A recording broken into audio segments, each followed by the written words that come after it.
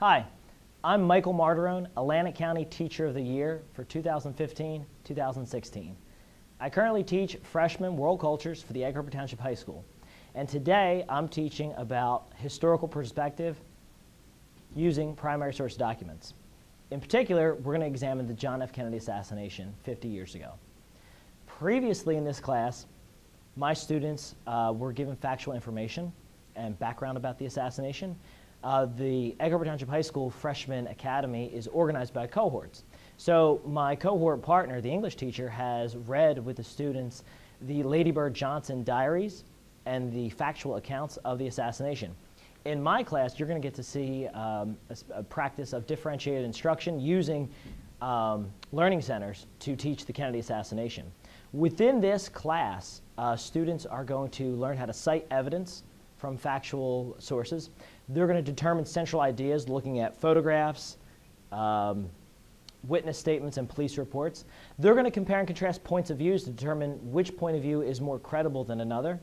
And honestly, they are going to learn how to analyze various events and figure out which one is a better source of information.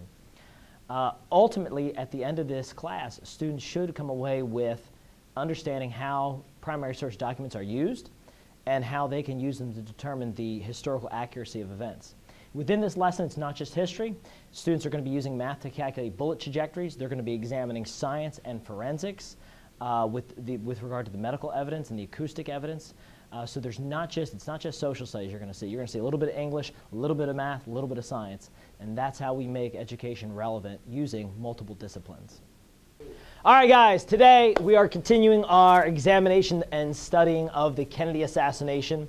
And the big idea here that I want you guys to examine is how does historical perspective change over time, and how can we use historical documents to understand real-world historical events. So we have several stations set up. Station number one, the boys are going to take a look at the book depository.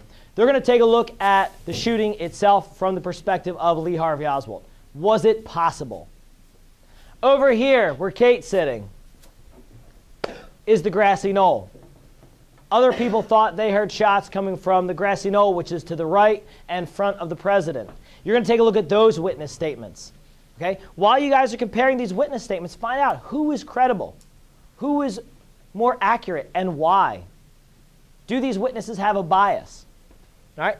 Moving around to the front of the room, we've got the president's car. We've got witness statements from Secret Service agents, Mrs. Kennedy, Governor Conley.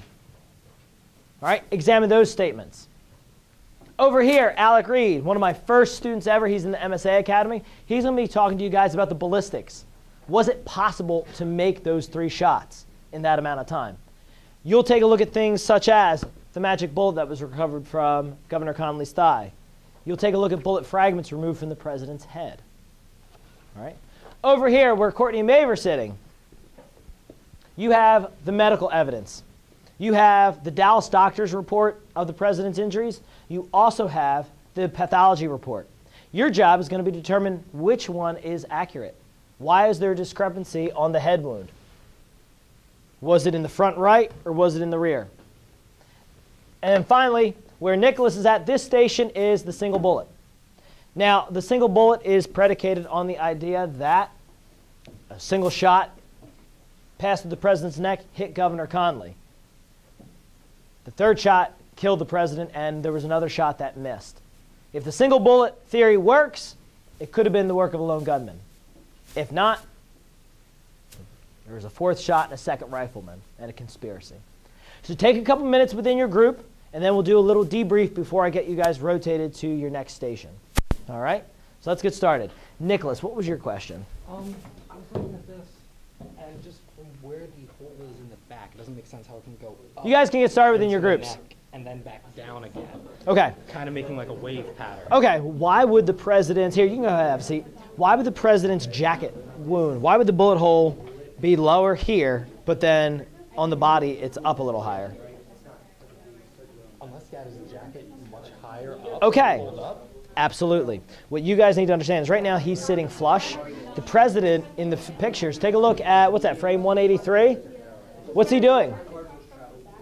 He's waving. His shoulder, the jacket material is bunched up. there's a very good possibility that the jacket was bunched up and folded over at the time of the first shot that hit his back. So that may account for the discrepancy in the high to low wound. Curtis. That may be true because when they heard the first shot fired, he looked to the right and was still waving. Yeah.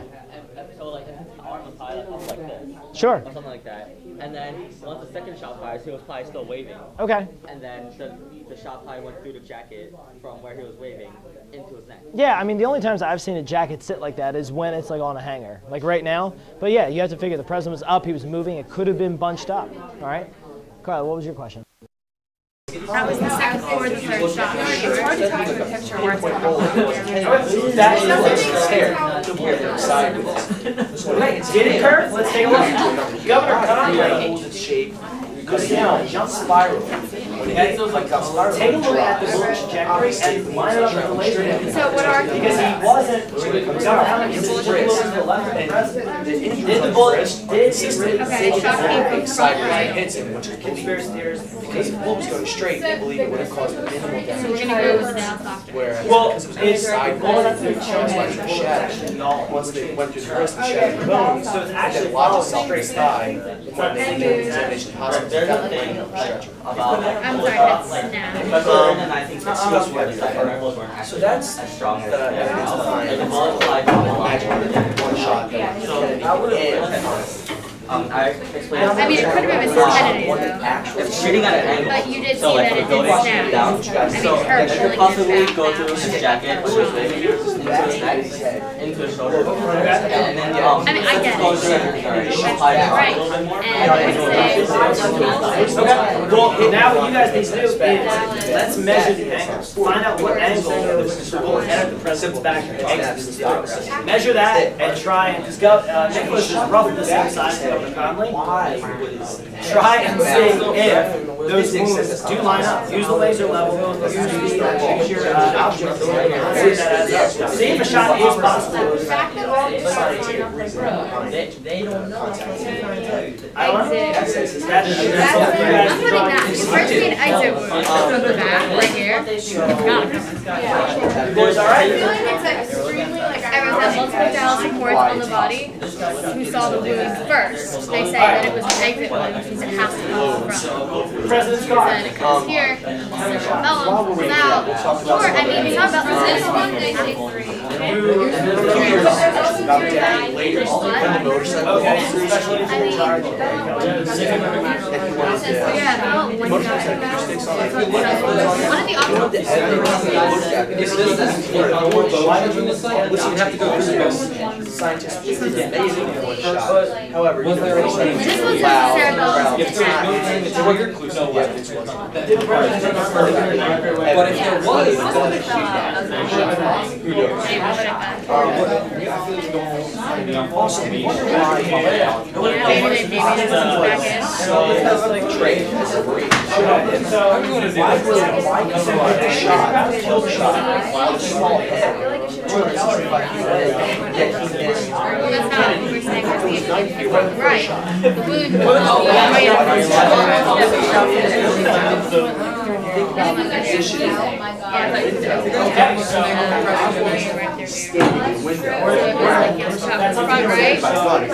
right here, clip this head. Right there, that's it.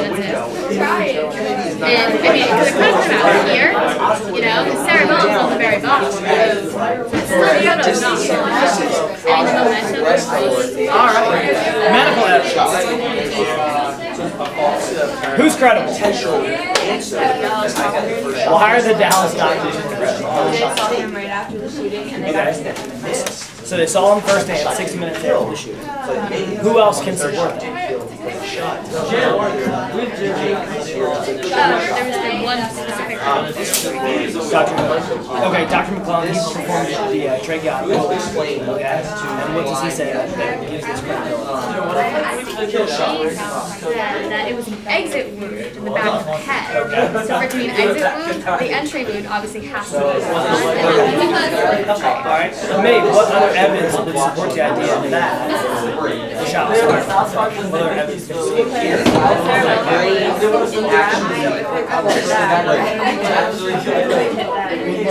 Okay, what other evidence from that we know? We discussed, I think, yesterday.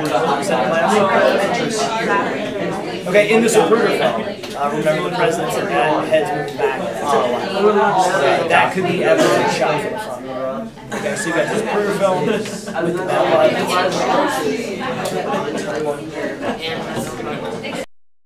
All right, ladies and gentlemen. All right, do a quick little debrief. What's the most challenging aspect of this sequence? Oh, excuse me. What's the most challenging aspect of using historical evidence? Nicholas? Probably trying to find which sources are credible and which aren't, which can be believed and which are changed. Okay. Can you guys give me an example of evidence that you find credible versus not credible? Well, I don't think any of the people in the car were credible because everything comes with history. They all have different views. And it was all happening really fast. Okay. Well, let me ask you guys this. Sal, people in the grassy knoll, were their testimonies more credible? Well, some are, some aren't. Most people would not know what happened at the time because most heard shots coming from in front, others heard shots coming from up in the book depository. Okay. And most heard 6 shots, some heard 4 shots, some only heard 1 shot. Okay. So how do we use historical documents and primary sources to really make a credible judgment as to historical events? Christian? It's all about finding that grain of truth between all the stories that really connect them all. Okay. Finding the similarities between them. All right. What else? How else can we use historical documents? Mary? Maybe try to ignore how they conflict with each other and just I don't know, put yourself in the place of the person that's saying, whatever they're saying. Okay. All right. Not bad. All right, guys. We're going to get ready to rotate to our next stations. I originally did not want to be an educator. My original goal when I was in 2nd grade was to become President of the United States. So at the age of 31, I, in my grand vision, was planning on being a congressman at this point in my career. But as I matured and went to college and actually worked in Washington, D.C. for a little while as a congressional aide, I realized that the one thing that I enjoy is learning. And what better profession than education? So I actually became a teacher, not to teach, but to learn. And I think the greatest passion I have, the greatest reward from teaching is not teaching content, but teaching skills, building citizenship, and learning from my students. And I think a teacher that constantly learns from their students is an effective teacher. The best teacher I had was a 3rd grade teacher, and when he gave me this Original Life magazine of the Kennedy assassination, I became very interested in history and developed a passion for it. So one of the reasons why the Kennedy assassination lesson that you were able to witness is so near and dear to my heart. Additionally, teaching in Atlantic County is special. Right now, with the casino struggling, we are at a 13.8% unemployment rate, one of the highest in the state. We are the 2nd, our county is the 2nd in terms of foreclosures. We have a lot of families that are struggling and that are hurting. So it's hard to motivate students and to get them to learn when their families are being affected by the economic downtimes that we're struggling with. And given that, it's the job of the teacher not just to engage them in content, not just to teach them social studies, but really to expand and broaden their horizons, to make the point that there is a connection between what they're learning in school and how it's going to apply to them in the real world. Now, how I've been a leader in the school community, I've served on a number of organizations and boards, but most importantly, aside from developing the lessons, it's being there for the students. I have a motto: choose your attitude, play, make their day. That kind of mantra sums up my educational philosophy, because I believe that an effective teacher is there to make the student's day at the same time as help them learn and grow and become mature citizens. So given that, the role of Teacher of the Year is a profound one, and it is the center of action in terms of the students within your classroom.